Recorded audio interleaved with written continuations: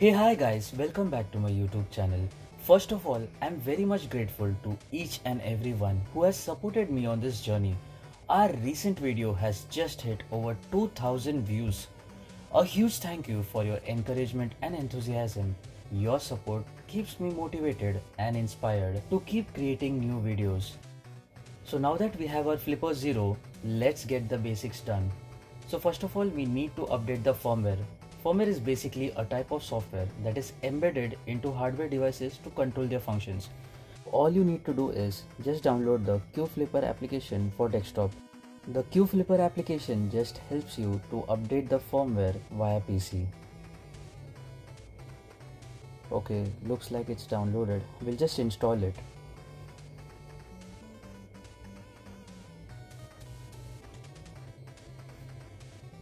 It will take a while.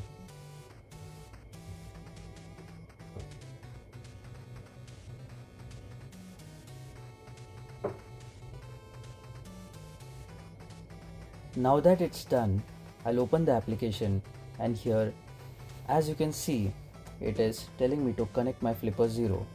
So here I'll just connect my Flipperzero via USB. It is now connected. I'll just click on update so that it gets updated to the latest firmware.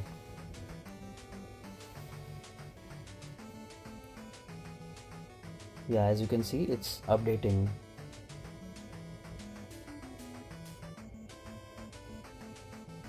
I'll click on continue and it's done. Now as you can see, the latest firmware is 0.104.0. The next thing what we are going to do is install the Flipperzero application for Android. I'll go to Play Store and install it.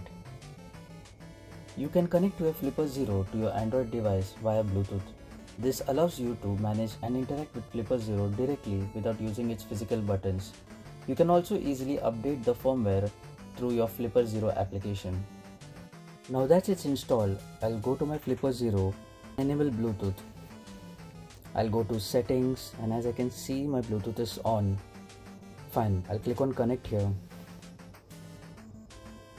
And you can see my device has been successfully synced with my Flipperzero application. And from here you can access the Flipperzero. You can also control the Flipperzero via your Android application. This makes it very convenient. Also, you can install applications from your Android directly to your Flipperzero. Now we are going to explore the different types of firmwares available for Flipperzero. All these firmwares are free and open source. For this video, we are going to only cover 4 firmwares in a short summary. So let's get started. First we have the Rogue Master. The Rogue Master is a community-driven firmware that focuses on providing enhanced functionality and additional features not present in the stock firmware. It has enhanced tools which includes extra tools and utilities for various types of attacks and experiments. This is best for those users who want additional features and tools beyond the stock firmware with a focus on customization and community-driven enhancement. The second one is the Unleashed firmware. It is also known for maximizing the potential of Flipperzero, providing a rich set of features and tools. You have the RFID fuzzer plugin, universal IR remote for multiple devices, and also sub-gigahertz static code support. On the third, we have the Extreme firmware. This firmware aims to push the boundaries of what a Flipperzero can do by providing even more extensive set of features and customization options.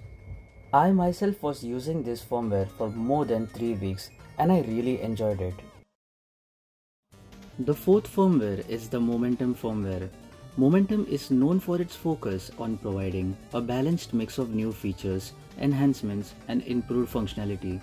It also provides a very good user-friendly experience. So now let's install the Momentum firmware. First of all, we'll go to the releases and we will download the QFlipper package.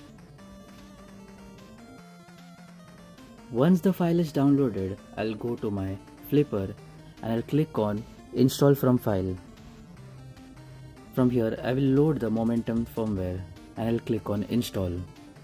As you can see, it is started to install. This process may take a while.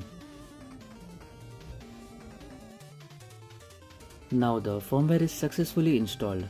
After clicking on continue, you can see the Momentum firmware comes with a robust UI. It is very user friendly. I'll just click on next. Okay, and yes, it's done. This UI is an improvised version of the Extreme firmware. There are various graphics which are available. I'll go to interface and click on graphics. I'll select to Watch Dogs. And here you can see the theme seems super cool. In this firmware, you can also enable dark mode. For accessing the other features, you need the different version of Flipperzero. That's the reason it's showing locked. You can also change the dolphin levels manually. Now, if you want to change the name of the flipper under spoofing options, you can go to flipper name and change the flipper's name. In my case, I'm giving it as Tech-Eyez. And then I'll click on save. And when I go back, and yes, now it's changed to Tech-Eyez. There are also tons of games included, which you can explore yourselves. That's all for today's video. If you like this video, hit like, subscribe to my channel for further updates.